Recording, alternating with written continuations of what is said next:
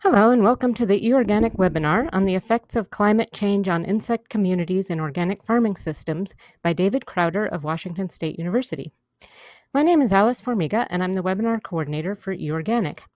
eOrganic is the organic agriculture community of practice with eExtension. You can find all of our public articles, videos, and our many upcoming and recorded webinars on organic farming and research topics on our website at extension.org/organic_production. Before we begin, I'd like to briefly introduce today's speaker. David Crowder is an Assistant Professor of Entomology at Washington State University. His research focuses on the effects of farming systems and climate change on the ecology of insect and plant communities. I want to thank Alice and eOrganic for setting this up. Thank you to all of you who have logged on and are listening. I'm happy to be speaking here today. We've been doing a lot of research here in Washington State and the Pacific Northwest trying to look at how organic farming practices affect different things like insect biodiversity and the ecology of insects and agricultural systems. In particular, right now we've been looking a lot at biological control. So how do predators control prey in organic systems? So today I'm going to be talking about some of these issues that we've been looking at and talk about some of the case studies we've done here in some Washington systems and hopefully be able to tie it to some broader processes that we think will affect a lot of different organic farming systems. So I'd like to start off with just a little bit of an introduction about what we know about climate change and how that's affecting kind of just the world globally, give a global perspective on climate change, and then bring it back to kind of what do we expect the effects to be for agriculture, and how is that affecting you if you're a grower in an organic farming system versus if you're using more conventional methods. So probably a lot of you out there have seen a similar version of this graph here, which just shows the global changes in temperature over the last 150 years or so. So this is basically plotted on the y-axis is a variation in temperature from a normal period, and you can see here in the little blue bar we have here, this is the area that they're comparing. So the average global temperatures from the 1960s to the 1980s, and how do things compare? And we can see pretty much across the board in the northern hemisphere, the southern hemisphere, and globally, we've had about 1 to 2 degree increase, degrees Celsius, over the last 150 years. And that may not seem like a very large amount, but obviously we've been seeing a lot of effects on the polar ice caps melting. A lot of habitat has been changing. And actually, as the human population continues to grow, these changes in temperature are expected to increase more rapidly, where projections are anywhere between a 2 to 4 degree increase Celsius over the next 100 years or so. So kind of a lot of the work on climate change has been based on different modeling scenarios. Obviously when we're projecting forward what's going to happen, we're using ecological models combined with our knowledge of how weather patterns change to predict the effects of climate change on different variables in ecosystems that we're interested in. So this graph here is showing on the x-axis you can see a little variation in the sensitivity of ecosystems. Basically what this means is a scientist predicting whether or not the ecosystems will change. So will things, that are in grassland now be changing into, different kind of ecosystems? Will tundra be changing? So this is showing the sensitivity of ecosystems to change. We can see up in, Canada and, a lot of Russia, Siberia, the areas that tend to be colder are expected to be more sensitive to climate change. Those ecosystems are expected to be changing more rapidly than a lot of the ecosystems, say, in Africa or around the equator, which are believed to be a little bit more resilient to the effects of climate change. So moving forward, again, a projection on what do we expect climate change to result in habitat loss. So this is the habitat that as it currently stands. How will it change? Again, we can see, the highest impacts are expected to be, in Canada and in Russia, the colder areas. The equator habitat loss is expected to be more minimally.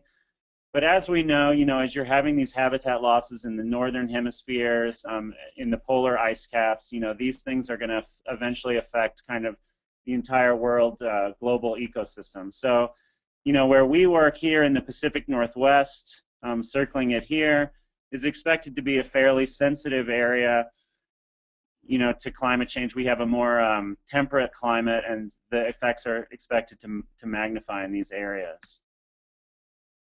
So just continuing on, what are we expecting with global species loss? This was a recent paper in 2000. What do we expect for the number of species that are being lost? Again, as we have darker shades of red, increasing expectations of species loss. So you can see a lot of habitats are expected to be somewhere in probably the 3 to 10% range of species are being lost.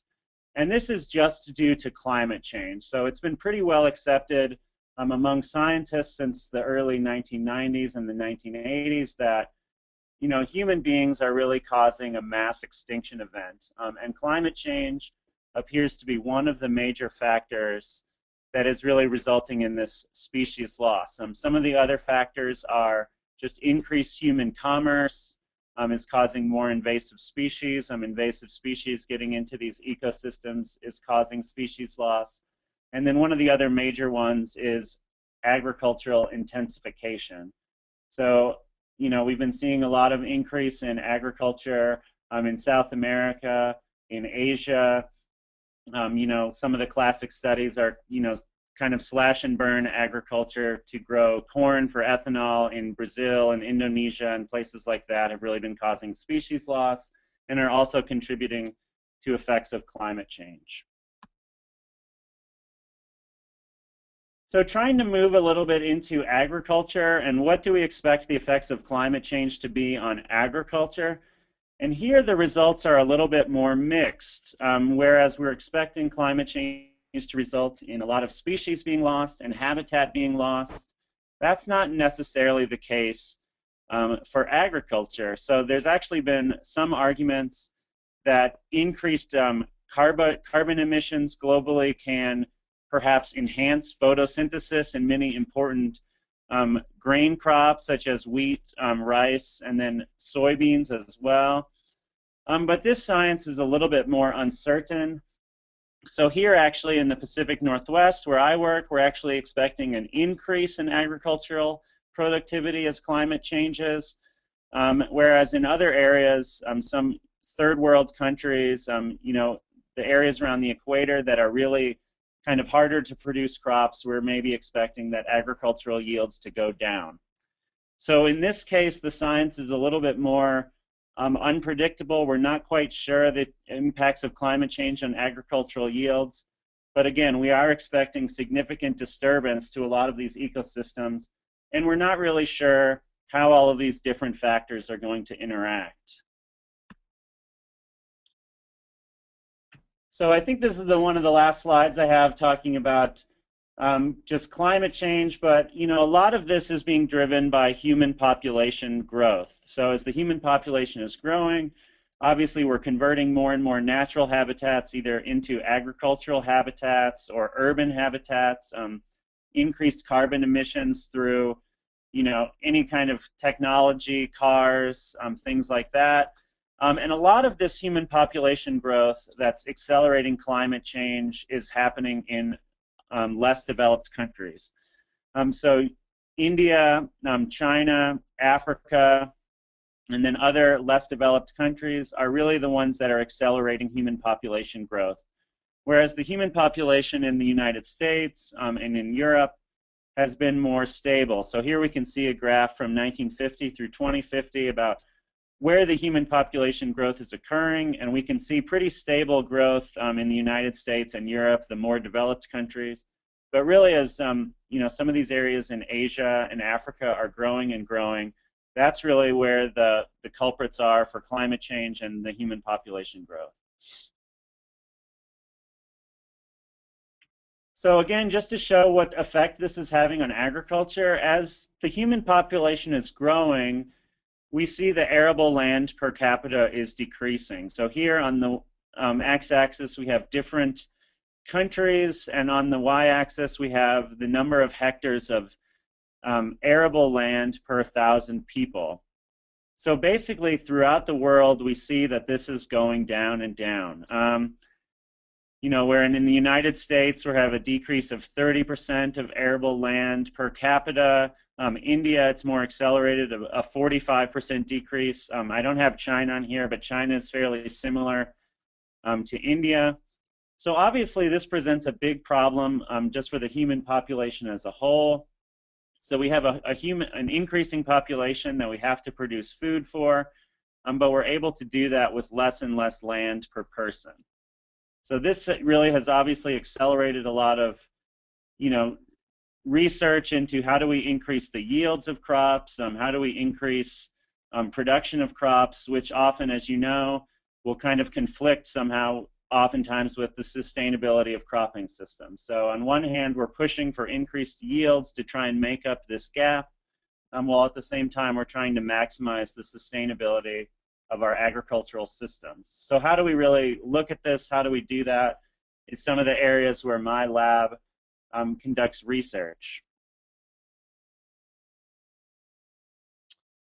So this is kind of a schematic of what I'm going to talk about in terms of how my lab does research. Obviously, I've presented some big issues with climate change and how that may affect ecosystems.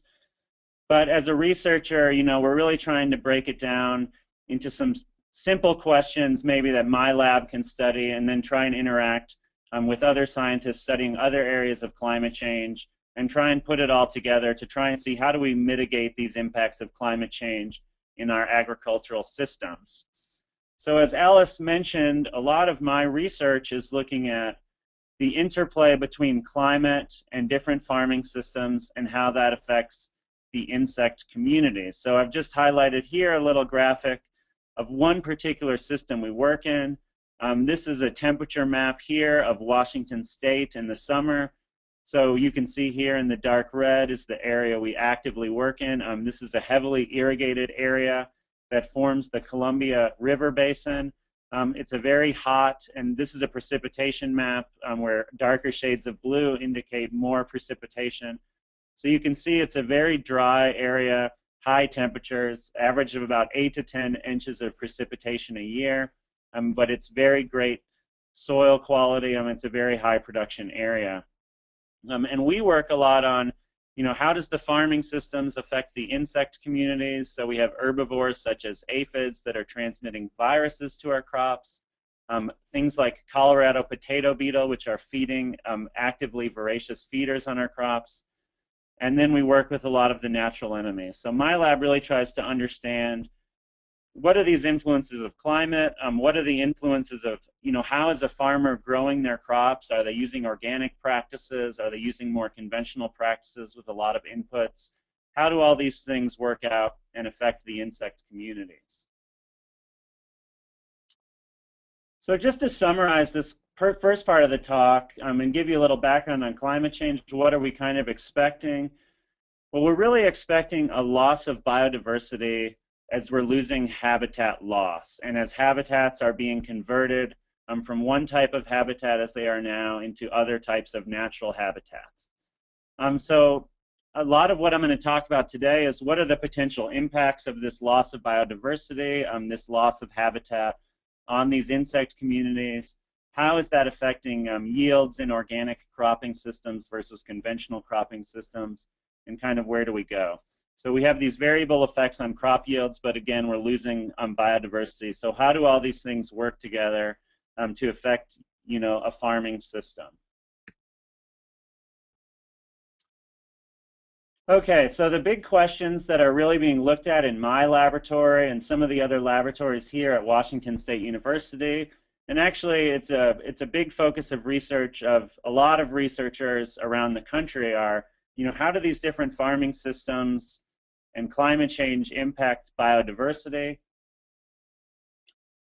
So within farming systems, what I mean is are growers using organic practices, conventional practices, other kind of practices in the middle, things like no-till or conservation tillage, looking at different of these types of systems. The scale of production is something else we're really interested in. We have some organic growers here in the Pacific Northwest that are producing organic farming on very large acreages, 120 acre circles under center pivot irrigation. So these are kind of intensive organic production systems. And then we kind of have the more traditional organic production systems, small 4-acre farms, mixed vegetable farms, interplay between livestock and cropping systems. So we have all this variability within our organic systems and our conventional systems. So how does that impact biodiversity and how these farming systems are functioning? Then what might be the effects of losing biodiversity, either through intensifying your farming systems or through climate change? And then finally, I'll talk about how might organic farming practices or other sustainable practices potentially help you as a grower mediate the harmful effects of climate change in your cropping systems. So we'll just start here focusing on the first question, how do these farming systems and climate change impact biodiversity? So just to give you a little background on this in a couple slides, why we're interested in this. For about 50 years, it's really been well documented in the literature that kind of converting farming systems into these intensive monocultures may in part be responsible for the pest outbreaks which are so typical of these communities. So if we see here an intensive potato system in Washington State, we might imagine that for the insects this is kind of like an all-you-can-eat buffet, and certain pest species are going to be very effective on this potato crop. And because it's such an intensive system, it's going to be easy for a pest to kind of that's flying around to visualize where this cropping system is, to find it, to migrate in and start to cause a lot of problems. As well, on the other hand, we have a lot of intensive insecticide sprays in a conventional monoculture like this that may be reducing the diversity of natural enemies, and which we know do a big job of controlling pests. So if this kind of idea is correct, that intensification of agriculture is causing a loss of diversity, which is actually resulting in pest outbreaks, fostering diversity of these natural enemies will actually help us improve pest control. So a big focus of researchers like myself who are studying sustainable and organic agriculture is really to look at what is the role of these natural enemies that are already out there in the systems to help control pests without using intensive insecticide sprays.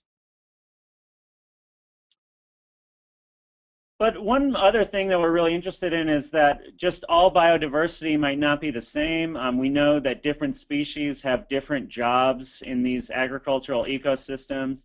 Some predators may be more effective than others.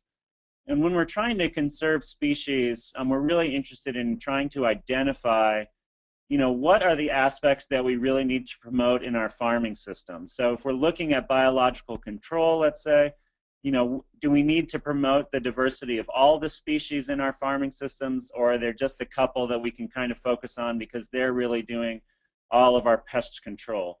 And we have all kinds of different methods to look at what species are being effective in agricultural systems, and I'll talk a little bit about those today. So a lot of my research is really trying to work in real production systems, work with farmers to try and identify what species do they have in their farming systems, and kind of what is the role of these different species, and how do we conserve the right kind of biodiversity to really help growers produce, a sustainable crop.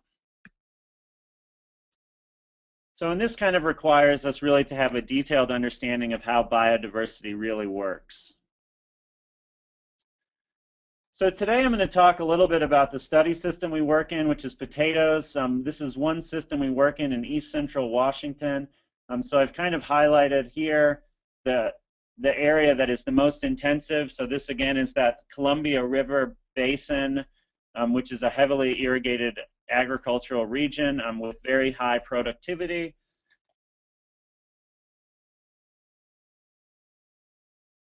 And within this system, we really have two different types of production. And we have traditionally, the conventional growers used calendar-based sprays of broad-spectrum pesticides, a lot of intensive organophosphates,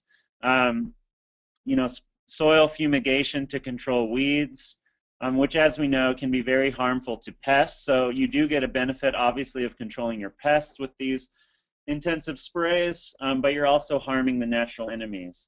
So one of the reasons a lot of growers use this kind of system is potatoes are often one of the only valuable crops, profitable crops in a 4-year rotation, and potatoes can really be decimated by viruses and phytoplasma that's transmitted by aphids and leafhoppers. So the growers in these systems have traditionally been very risk averse because their yields over a 4-year period can be based basically entirely on production of a good crop of potatoes. So the traditional grower would say, 1 aphid equals a spray. The economic threshold in an entire 120-acre field could be a single aphid or a single leafhopper. This has really been an interesting industry, too, because increase in organic and sustainable production practices has kind of occurred from the top down. So the purchasers of potatoes from the Pacific Northwest are the big fast food companies such as McDonald's and Wendy's and Burger King. There's been a lot of pressure from these companies to force the growers to use more organic and sustainable practices. So as the population, the United States population, consumers are requiring more, green practices, sustainable practices. We've seen a shift in these companies requiring farmers to be more sustainable. So all the farmers in the system now have to pass sustainability audits that document that they're scouting for natural enemies, that they're using more precise economic thresholds. And this has also led to really a big increase in organic production practices, which are using natural or environmentally friendly pesticides, biofumigation. So our organic growers are often using mustard cover crops the year before, and the breakdown products from mustards are natural suppressors of weeds. And we know that this system can really promote natural enemies, but perhaps may have more pests too. So how do we kind of balance what's going on in these systems to get a robust yield for an organic grower versus a conventional grower?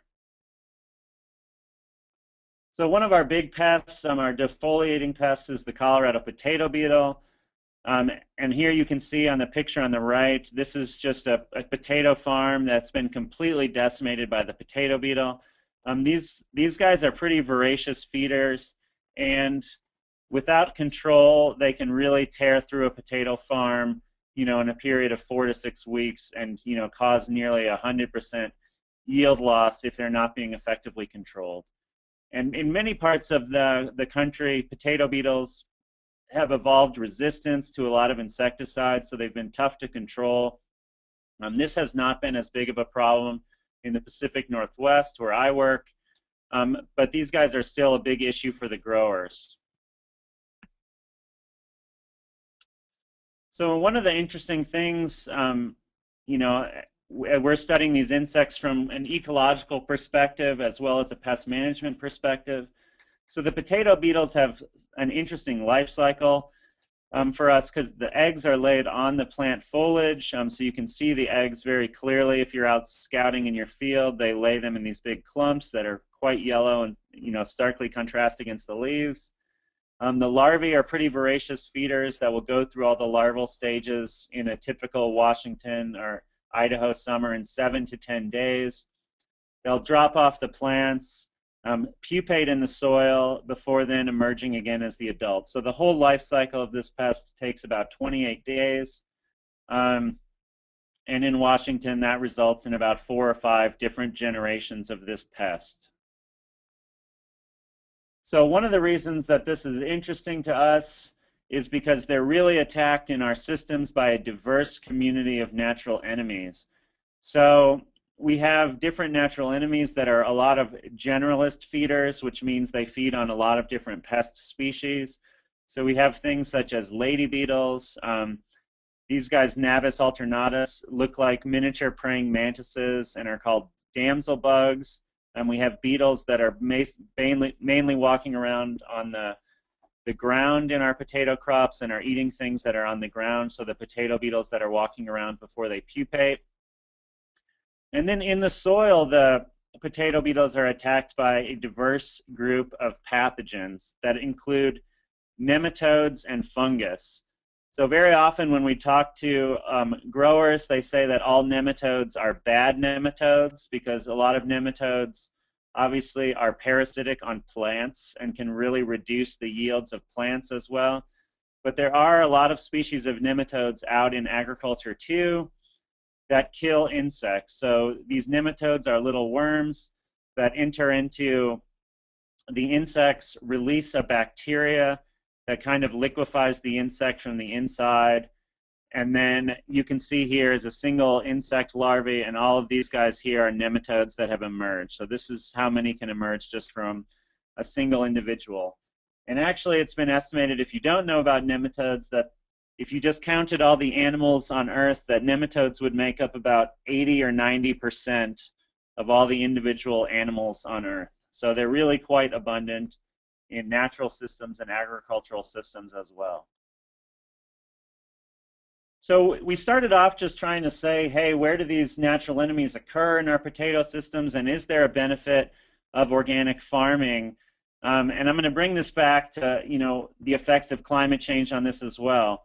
So we have these field surveys throughout our potato growing region. Each one of these stars represents probably 5 or 6 potato fields, and we work with a lot of growers that have mixed conventional and organic production systems. So we have very few growers that are dedicated organic growers in this region. On the west side of Washington, we have a lot more of those smaller organic farms. And up here in Washington, the 4-acre farms that may grow just a row or two of potatoes. But here in central Washington, we have mostly organic growers that are producing these 120-acre fields and also produce a lot of conventional acreage. So a lot of them are just kind of testing the waters for organic production and slowly converting as they see they're making similar or more money in many cases because they're usually getting a good premium markup on their organic products at the farm gate sales. So here's how we do insect sampling. This is called a DVAC suction sampler. These are a couple undergrads working in the lab.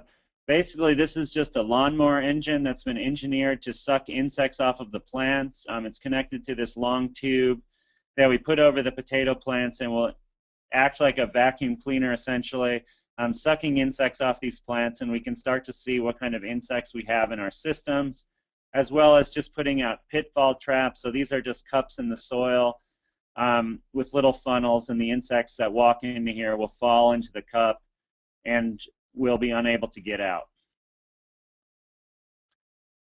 So when we first started in this system, we were really surprised that among Washington potato fields, we saw very little variation in the species or the families of insects that we had present, and there was absolutely no effect of management practices. So here when we're looking at predators and pathogens, we basically were finding that in organic systems, we find all the same species that we find in conventional systems. And this goes a little bit against conventional wisdom because often what you hear is that organic farming systems really promote a much greater number of species, but at least in our potato systems, we found that this was not the case.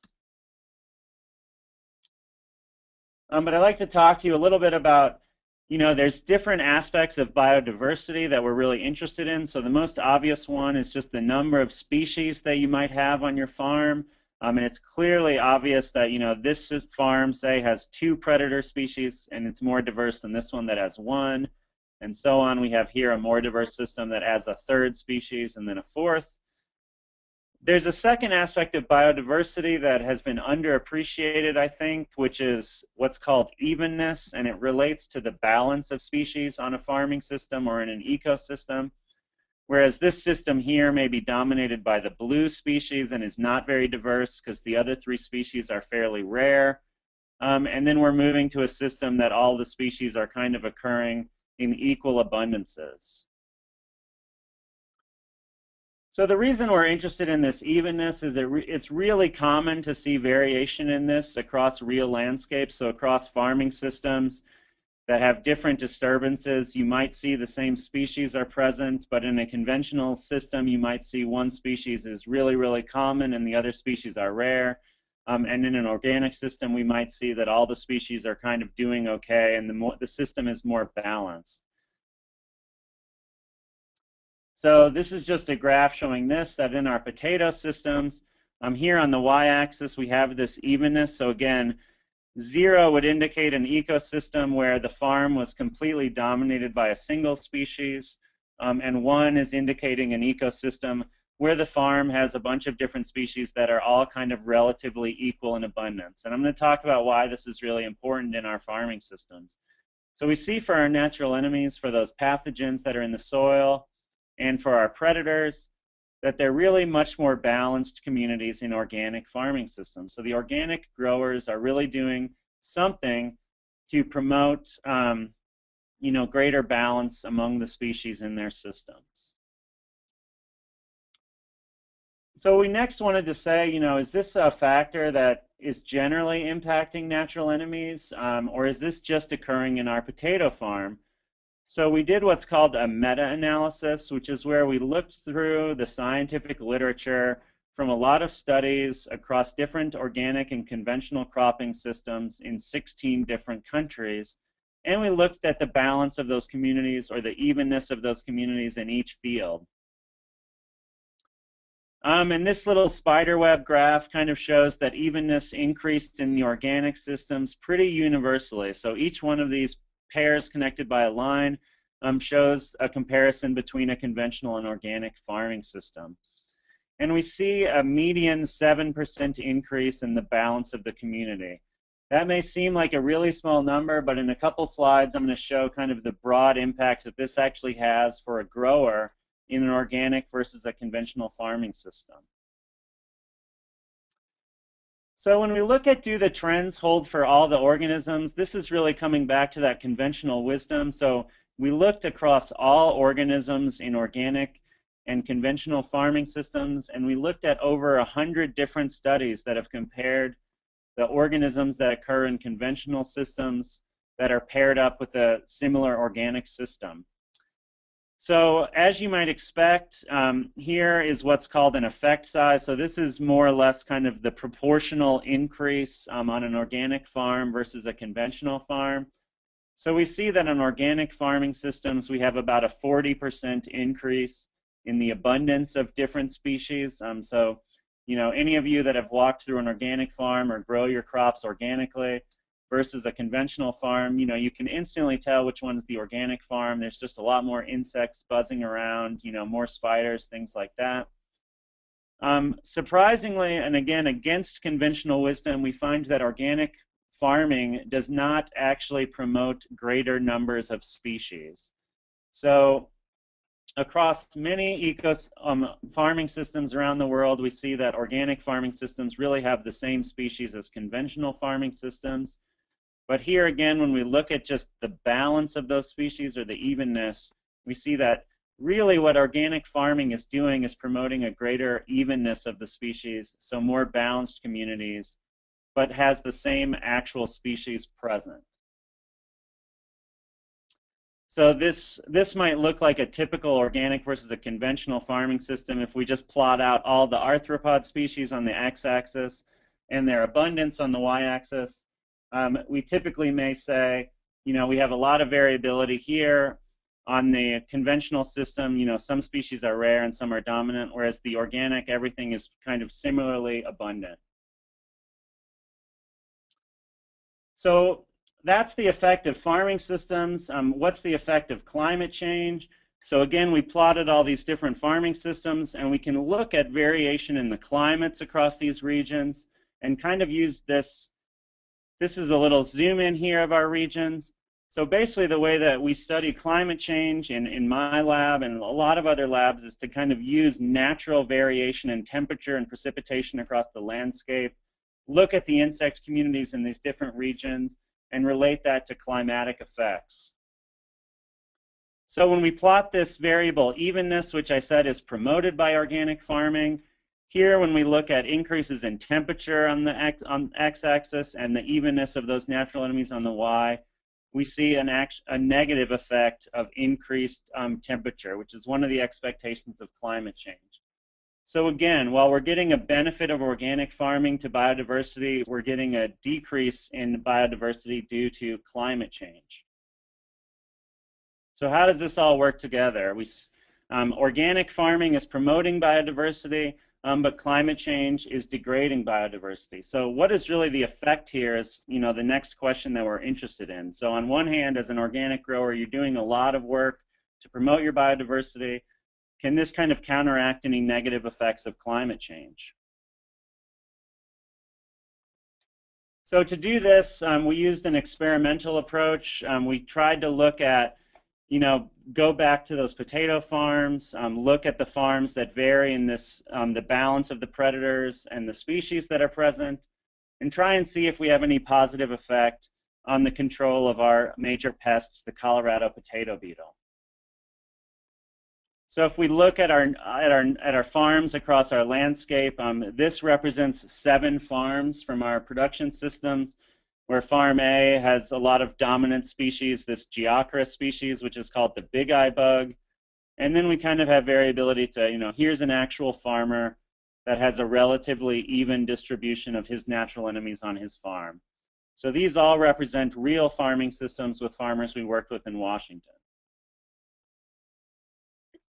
Again, when you're looking at the pathogen side of things, we have a farmer here who his system is dominated by a single pathogen species, all the way up to a farmer, that has a relatively equal distribution of these 3 species on his farm.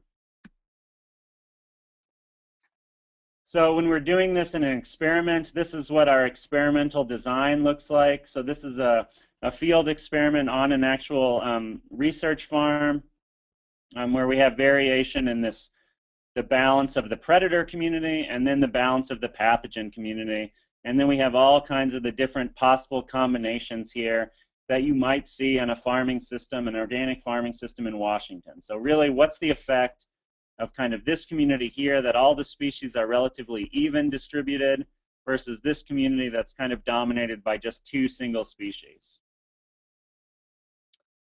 So again, I said this is a field experiment, so we have these large production cages. We put potato plants out in these cages in all the potato beetle life stages, and we run the experiment for about 1 generation and see what's the impact on the pest densities, what's the impact on the yields for a farmer. So here's the results of this particular experiment. On this left panel, on the x-axis, we have this balance of the predator community, or the evenness of the predator community. On the y-axis, we have the balance of that pathogen community in the soil, and then we have the number of potato beetles remaining. And this plane basically shows the 2-dimensional trend in the data. So we see, as you have a more balanced community of natural enemies or pathogens, that a farmer would get fewer and fewer pests. So promoting this aspect of biodiversity could be really important for a grower, and seems to be affected positively by organic farming practices. Similarly here, these guys are pretty voracious feeders, so as you have a better, more balanced community of predators or pathogens, we see that a grower would get larger and larger plants. I'm actually going to skip through this side pretty quickly, but one of the reasons this happens is that in more balanced communities, we see greater survival of the particular natural enemies. So the natural enemies appear to feed less on each other, and they focus more on the pests when they're occurring kind of in a balanced community. So when we look at just the effects on our real farming systems, and we plot out, using those suction samples where we're collecting the insects from the field, we see that farmers that are really promoting greater evenness of their fields we see a distinct correlation where those farmers are getting fewer and fewer beetles, and larger plants. So this is really having a positive benefit for farmers in real production systems. So just to summarize some of this information, we see that this organic farming is promoting more balanced communities of natural enemies. This is kind of occurring despite negative effects of climate change. So organic farming really seems to be a mitigating factor that could potentially help farmers mitigate any negative effects of climate change. When we scale this up to actually the organic farmers that we work with, I said we get this 7% increase in kind of the balance of the species. That actually can scale up to 20 to 30% larger yields just from the benefits provided by those natural enemies. So it may seem that some of these little shifts in the community are not that important, but when you look at the impacts on the pests and how that's magnified, being a farmer trying to really promote a more balanced community of species on your farm can really lead to a lot of benefits in terms of greater yields. So here we see that organic farming potentially offers a real solution to the difficult challenge of promoting balance among the species on your farms. And this kind of, as I said, occurs despite the effects of climate change. So again, I'm going to go through this slide a little quickly just because we're running out of time, but why might this effect occur? If we have like different production systems here, and we say that, you know, as we're increasing the number of organisms, if kind of the outer square is your entire farm, that eventually one predator in a very uneven system can kind of fill up its entire role in the ecosystem, and the other species are not abundant enough to do their job, where in a more balanced community, everyone is kind of doing their job. So a nice analogy for this would be, you know, if you had 100 people in a town, and, you know, 90 of them were, say, barbers or something like that, there'd be more barbers than people that needed haircuts. But if everyone was kind of equally distributed between different jobs, you know, all of the jobs would be getting done in a more effective fashion. And the same really holds true for natural enemies and other species, that when everyone is kind of in balance, all the jobs are getting done more effectively, and no one species is just kind of becoming redundant. So really, when we're talking about, you know, does this have any value for farmers? You know, these are a couple of farmers that we've worked with out here in Washington. You know, should they really care about promoting this balance? If they're shifting to more organic or sustainable practices, does this provide a benefit to them? So we know that in our farming systems, that organic farming systems can produce yields close to conventional farms. So we have about a 15% reduction in yield in farming systems of potatoes. But we think that this difference would be even larger if these organic farming systems were not promoting biodiversity. So here we see the organic growers are potentially kind of making up the gap, making up the benefits provided by insecticides by using these more sustainable practices. So if we look at some of the crops that may benefit the most, this is a recent paper that came out this year that talked about the yields of organic and conventional crops. So some of the crops where the yield difference between organic and conventional is the greatest are cereals and vegetable crops. So for these growers, it may be particularly important to try and promote biodiversity on the farms to help make up that yield gap that they could get under conventional crops.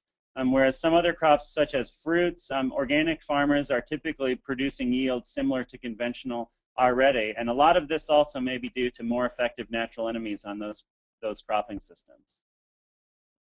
Again, just to look down on the breakdown of which crops are typically the greatest yield gaps between conventional and organic, we see for non-legumes, organic yields are really much lower than conventional typically, as well as for annual cropping systems. So these are the kind of cropping systems where promoting biodiversity may be the most beneficial to help make up the gap.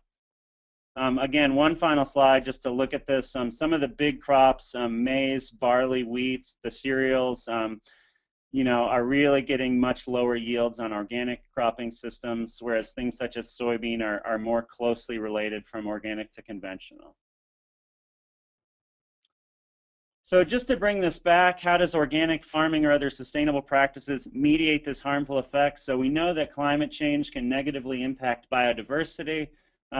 Hopefully I've been able to show you that organic farming practices, and we have some hypotheses about why this might occur, and I'm happy to take questions about that. So organic farming can help really promote biodiversity that might otherwise be degraded by climate change, and help you as a farmer or a grower Unmuted. make up the gap. Some other aspects of organic farming that we know could help potentially mediate harmful effects of climate change. As I said, promoting biodiversity is one. We see not just with insects, but other organisms tend to be more diverse in organic farming systems. Organic farming systems have also been shown to have greater nutrient cycling. So this is a really key ecosystem service in farming systems. We often see that organic farms do a better job of cycling these nutrients through the system. And so this could potentially be another factor that helps promote the productivity of organic farming systems despite effect of climate change. Going to the next one, pollination. There's also been a lot of documentation that pollinators seem to be more effective on organic farming systems. So again, as these habitats are changing, organic farmers who are perhaps having a more diverse mixture of crops on their habitat are not applying these harmful inputs, are going to get these pollination benefits. A big impact of climate change has been shifts in pollinator communities, where pollinators are kind of getting out of sync with the flowers they're supposed to be pollinating due to climate change. And again, organic farming can potentially promote diversity of these pollinator groups, and give you a benefit that you might not be getting as a conventional grower. And finally, the area that I work on the most, biological control. We really see that organic farming systems are kind of promoting this diversity of species that can help overcome maybe any harmful effects of climate change that might impact a single species more than others. So some of the reasons we think this occurs, just as a summary, are that species on organic farming, as you have this greater diversity, they act more complementary in their interactions with each other. Whereas if any one species is doing a single job, different species are doing another job, and so all the jobs are kind of getting done more effectively. And then we have something which calls an insurance effect. So you might imagine if climate change or any kind of disturbance to your farming system has a really negative impact on one species, an organic farm, more so than a conventional farm, will have other species that kind of maybe are not as affected by that disturbance and can still perform the job that's necessary and help make up the gap. So just as a summary of the whole talk, we have a lot of evidence, mostly through models and projections, that climate change is really expected to reduce biodiversity and degrade some of these services on real farming systems, reduce biological control, reduce the effectiveness of pollinators. But organic agriculture and just perhaps other practices that are less intensive or more sustainable can help mediate these negative effects by promoting biodiversity of species, promoting these services getting accomplished on the farms. So really the increased adoption of organic practices may help alleviate the harmful effects of climate change in agricultural systems. So this is something we see very commonly in Washington, and we're trying to branch out to other systems as well. I'd just like to thank, we work with a lot of different scientists and growers, as well as a lot of extension agents. We really have a great team here in Washington, and we work interactively with people at Oregon State University and University of Idaho as well. And we have a great group of growers too that we work with that are very interested in organic and sustainable practices, and it's really been a pleasure to work with them because we learn a lot from just the growers' experiences on the grounds that really can help inform the research we do. If you're more interested in any of this research, this is the last slide. there's some links. You can go to my webpage. We have some links to some of this research, and that has some information that you can download, or publications. And then we've had some stories featured in like the New York Times and other places that really talk about the potential benefits of organic farming and how that might affect resilience to climate change and things like that. So I welcome you to check out any of these links, and email me if you'd like any more information, or give me a phone call. I'm happy to take phone calls if you have any questions after this. So with that, I will turn it over back to Alice and take any questions from the group. First question, can you talk about the snowpack and water availability for your irrigation-dependent farmers, both organic and conventional? So most of our farmers that we work with are located in the Columbia Basin Irrigation District. So there is some big reservoirs up in the northern part of the district that kind of farms out all of the irrigation for the whole region. And the different counties have different rights to that water. So some counties that are a little bit older agricultural regions seem to get higher priority in that irrigation district. So most of the growers that we work with are not dealing with snowpack per se as providing their irrigation, but they're working through the state and this Columbia Basin Irrigation District. So hopefully that answers that question. Okay. We have several questions coming in about biodiversity. First one is, what about biodiversity on organic monoculture versus organic multiculture? So that's a really excellent question that a lot of our research now is starting to shift towards looking at, obviously organic farming is not just a blanket term that covers everything. As I mentioned at the beginning, we have these big monocultures versus kind of smaller organic systems that have a lot of different crops. Basically, in general, what we're finding is greater diversity of habitats, whether that be different crops on your farm. A lot of organic growers will mix in flowering crops to kind of promote pollinators and provide, habitat and sugar resources for natural enemies.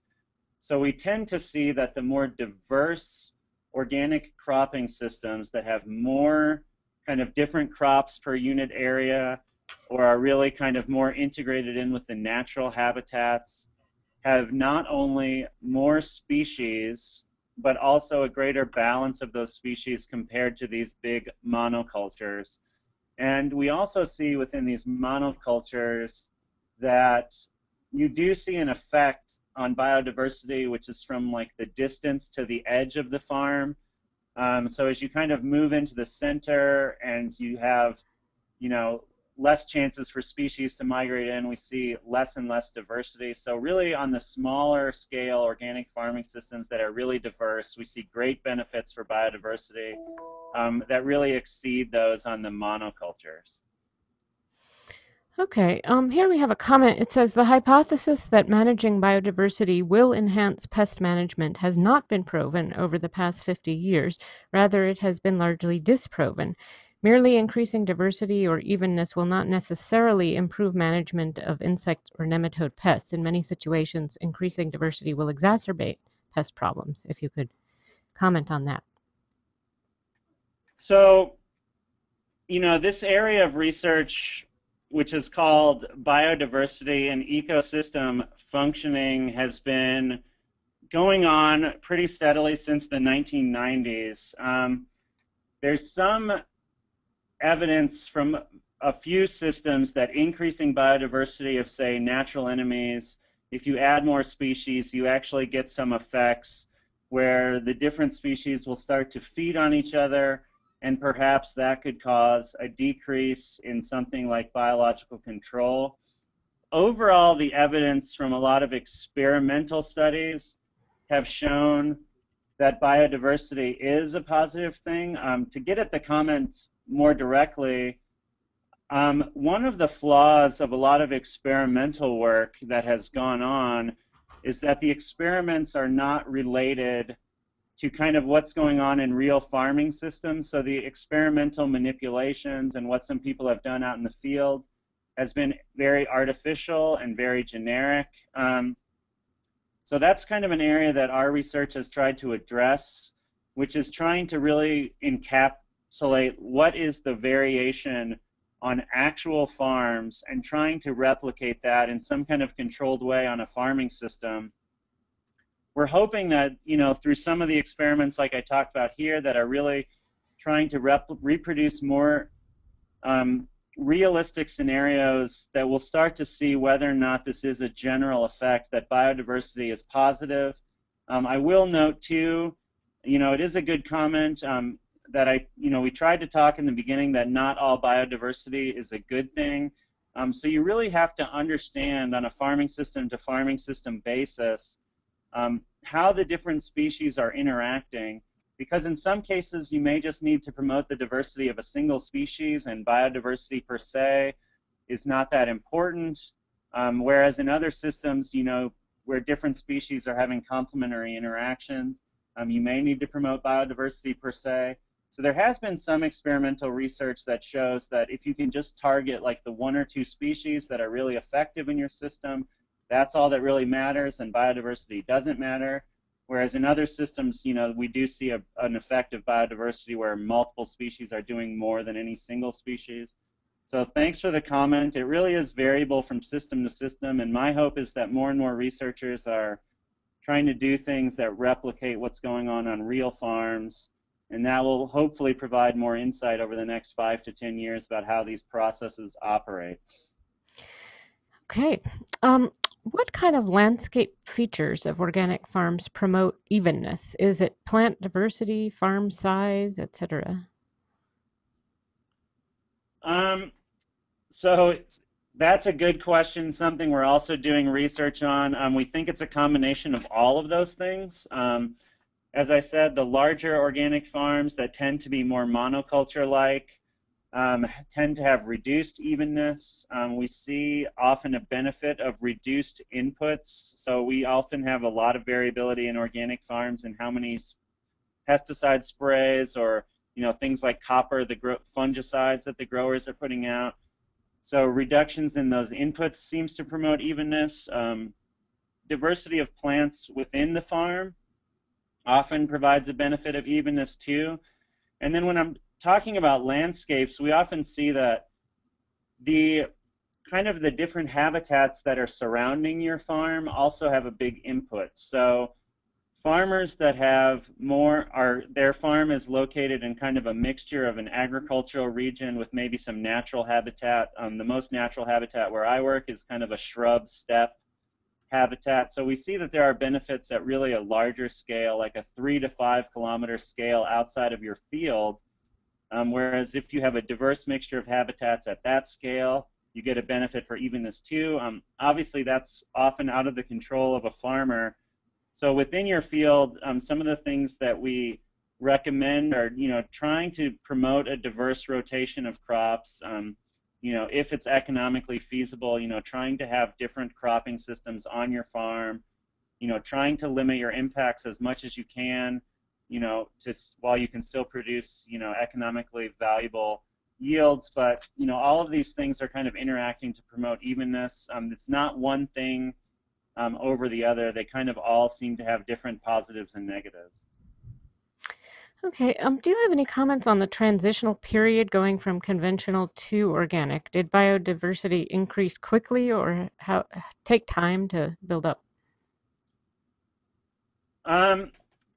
We've seen with a lot of our growers who I said are mixed conventional organic growers that transitional period really is the toughest time because biodiversity doesn't seem to kind of respond immediately. We often see kind of changes in abundance happen relatively quickly. We think that is due to reduced insecticide inputs and other things as you're making the conversion from conventional to organic. But biodiversity seems to take a little bit longer. So, after the 2 or 3 year transitional period is over, that's when we really see the biodiversity effects starting to really accumulate, which is another reason that, the transitional period is obviously really hard for growers and is usually the time, when they're struggling to make ends meet and trying to make, profits that are similar to their conventional farms. But we do have some evidence that if you can kind of weather that transitional period, that the organic growers are making as much or not more, and then have those benefits of biodiversity. I will say that a lot of our growers, rather than going through that transitional period, are doing things like reclaiming land from CRP,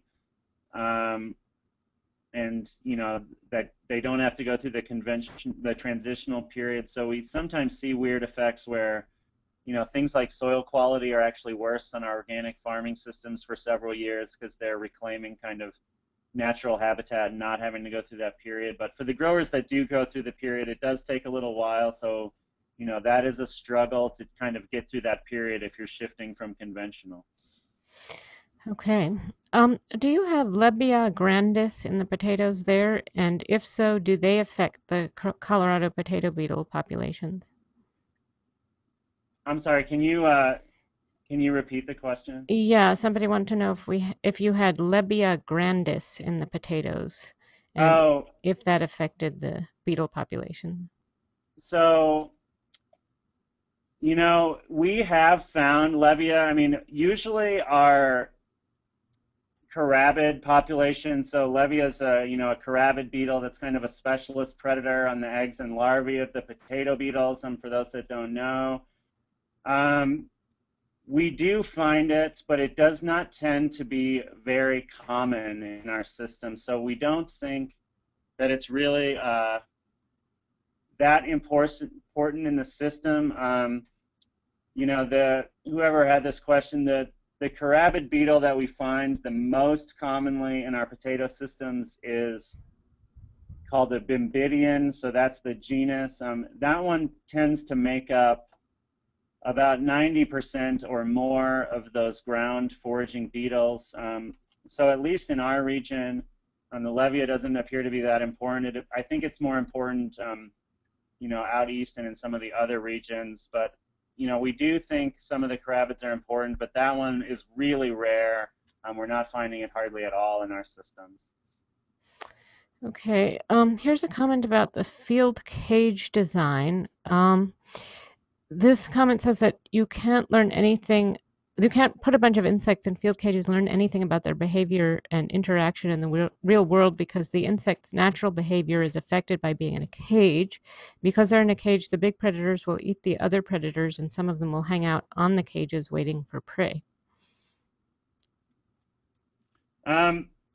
It's a good comment. It's a comment that we get all the time.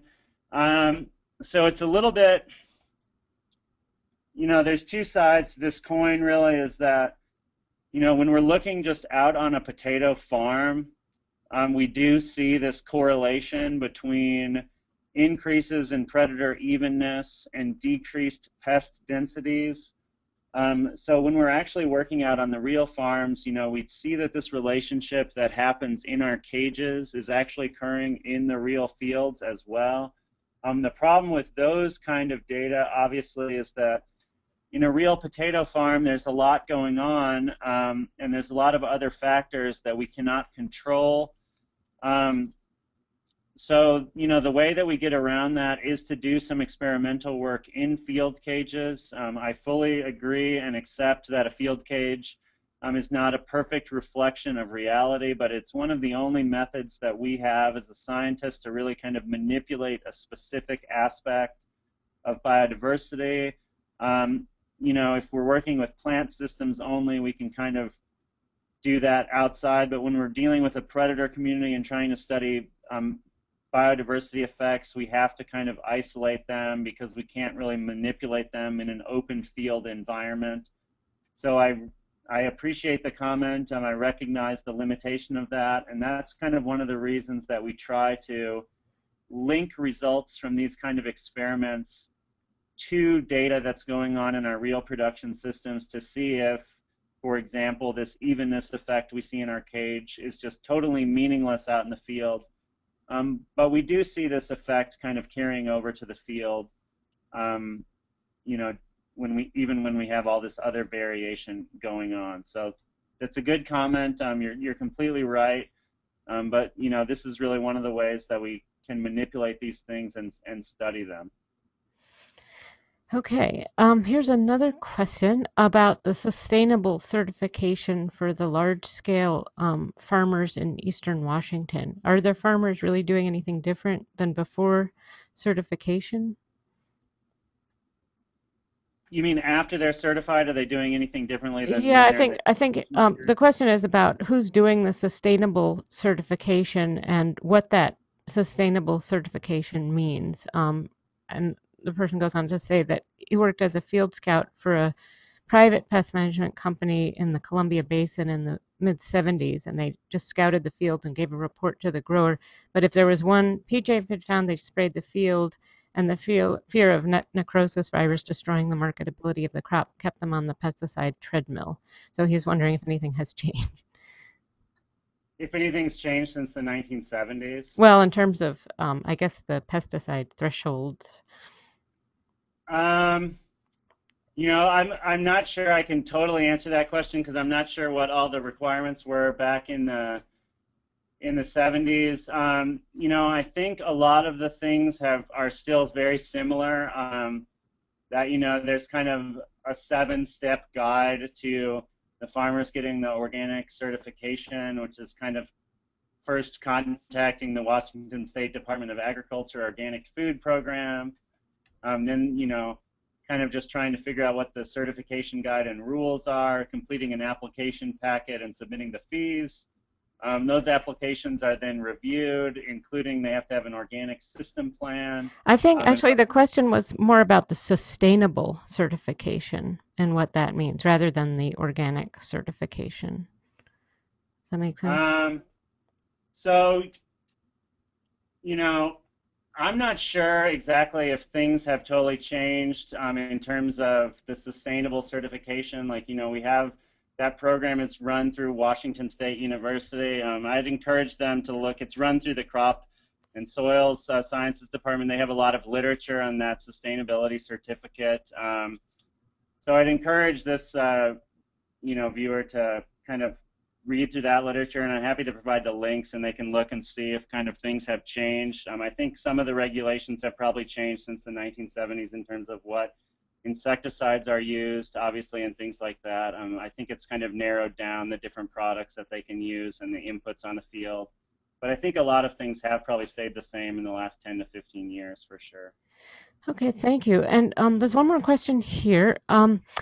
Can you recommend any good resources for growers of good perennials by region to increase biodiversity, or discuss that at all? So, you know, I'm happy to, you know, we have different systems that we've analyzed, and, you know, I'd have to go through all the different data, but, you know, we have different publications and stuff that are available on the website where we have large databases of which crops are used in which different regions and are promoting biodiversity. You know, I know more about perennials in my system where we do see, you know, big benefits across the board in tree fruits as being a really important perennial that can promote biodiversity when you're shifting to organic production practices. I don't know as much about perennials outside of the Pacific Northwest that are really beneficial, but here we see that kind of across the board with apples and cherries and pears, as well as with wine grapes, that, you know, organic systems are promoting greater biodiversity. You know, I would encourage whoever provided this comment to kind of, we have different manuscripts that are available on my website that have databases that detail studies from different regions of the United States and whether the crops are annual and perennial. They could look through some of that information and try and see for their specific region some of the stuff that we've documented. But I really don't know as much of outside of the Pacific Northwest on perennials. Okay, thanks. Yeah, and I provided the link again that was on Dave's slide at the top there to his website. We have a couple more minutes, so I guess we can take one last question, and that is, hold on one second here. Okay, what crop rotations are being used by these 120-acre farms? Do the farmers plant any green manure or cover crops? And you mentioned that some of these farmers are transitioning towards an organic system. So would you say that these new systems may take many years to develop before we can see their full potential? That's definitely true. We have, the potato growers are using different cover crops. They often use different pulse crops or mustards as kind of cover cropping systems. Some of the potato growers are doing a fallow rotation as part of their rotations. We often see potatoes are being rotated with different pulses in Washington. A lot of the growers are using either a 3 or 4 year rotation.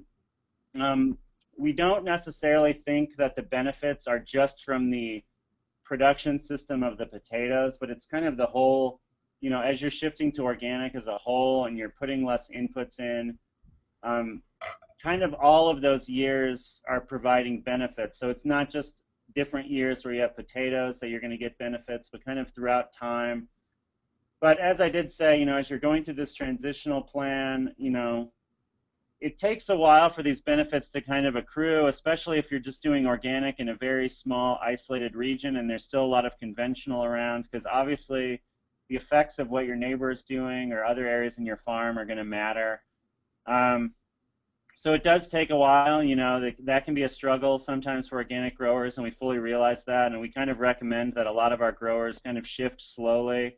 And I think that's what the majority of our growers in these big systems do, is kind of just shift slowly, like one circle at a time, to organic and kind of see how it works, and they move on from there. Because it does take a while for benefits to soil quality and things like that to really accrue in the organic systems. There's a great paper recently in the journal Nature by Veronica Seifert, who's at McGill University, that talks about kind of yields in organic and conventional farming systems and relates that to the years of transition. So I'd encourage people to try and look up that paper. If they can't get access to it, I'm happy to send it along. And that talks about kind of the transitional period and when the benefits actually start accruing and stuff like that. Okay, we're just about out of time here, but I'd like to thank everyone for their questions and comments and mention once again that you can find our many other recorded presentations on organic farming topics at the link on your screen.